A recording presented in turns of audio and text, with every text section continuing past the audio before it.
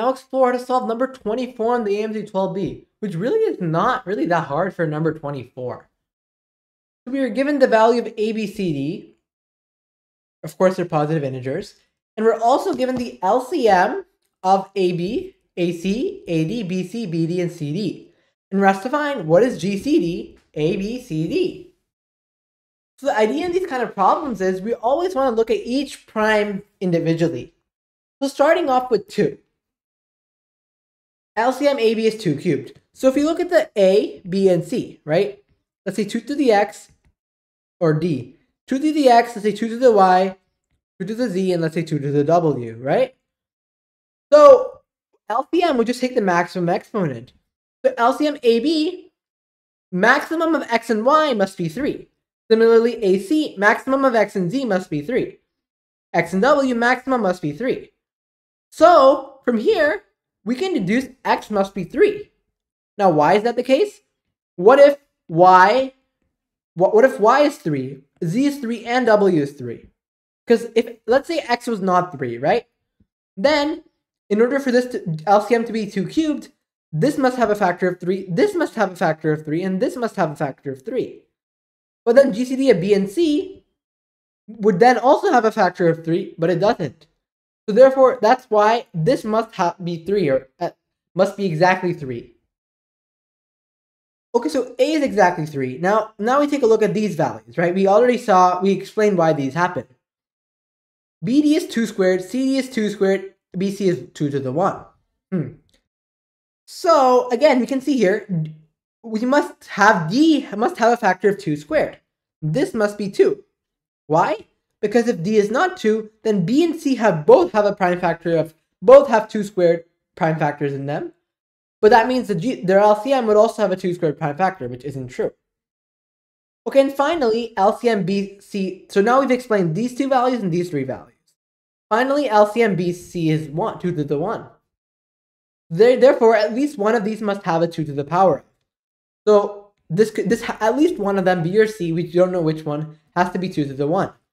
But the question is C also going to have a factor of 2? That's where we come back to this condition. 2 to the 6 is the product. So 3, 1, 2. Aha, we already have 6. So if this was instead 2 to the 7, then we would know this has to be 1. Because then the sum is 7. But it's 6, so we know this is 0. But then what's GCD ABCD? At least for the prime factor 2? That's 1. So GCD ABCD is not going to have a factor of 2. We can automatically cross out these choices. Now we look at the factor of 3. It's a very similar analysis we're going to do. Exact same pretty much. So I'll go through this time a little bit faster because it's literally the exact same idea. So AB 3 squared. So AB 3 squared, AC 3 cubed, 3 cubed. So where is this 3 cubed coming from? So we definitely must have, or you know what, now that I think about it, 5 is probably easier to look at because 5, you definitively have a maximum value, right? 5 is very similar to 2. LCM AB is 5 cubed, AC 5 cubed, AD 5 cubed. So either A has a factor of 5 cubed, or B, C, and D all have factors of 5 cubes. But if B, C, and D all have a factor of 5 cubed, then this thingy will have a factor of 5 cubed, which it isn't. So therefore, A must have a factor of 5 cubed in it. So this must be 3. Now B. So now we've taken care of these cases. Now we have these 2 cases left, B, C, B, D, C, D. So as you can see here, they're all equal to 5 squared. What does that mean? Well, that means if you kind of draw a Venn diagram, the maximum of any 2 is 5 squared, which means that at least 2 of them have to be 5 squared. It could be 3 of them, but at least 2, because if you just have one of them as 5 squared, like let's say just B, now C and D are left with no 5 squared in them. None of them have 5 squared. So at least 2 of them must have 5 squared, and the other one can be question mark. And this is where we go back to our product, right? 5 to the 7. Aha, we know this has to be 0, because otherwise the sum of these exponents won't be 7. But then we look, is there a prime factor of 5 common? No. So we can eliminate you can eliminate 45 and 15. So we just get 3 as our answer right away. But just to double check, let's just verify that we indeed do need a factor of 3 in our prime factorization. I mean, of course, if you're in the contest, you wouldn't do this, but just for a better understanding of the problem. So AB, AC, AD, we have 3 squared, 3. It seems like AB is the only one that has 3 squared in it.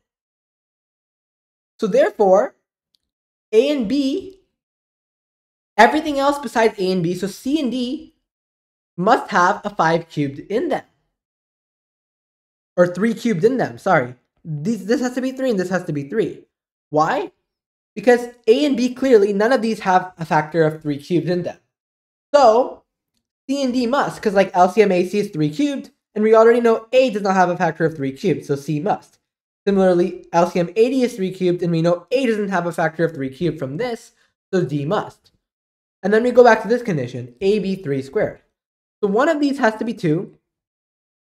And then, what do we know about the last one? The product is 3 to the 9. So it could be anything really, but we know this is 3 to the 9, so it has to be 1. And of course, it's symmetric. We could have had this being 1 and 2 as well, because A and B are symmetric. So therefore, we see, yes, indeed, these all share GCD of 3. So 3 is our answer. The key trick here was just looking at each prime factor one at a time and realizing what the maximum LCM is really just maximum exponent. And then we just kind of use some logical deduction for each exponent, very similar logic, and use a product at the end to decide, the last value, whether it needs to have a factor of that prime or not. Thanks for watching.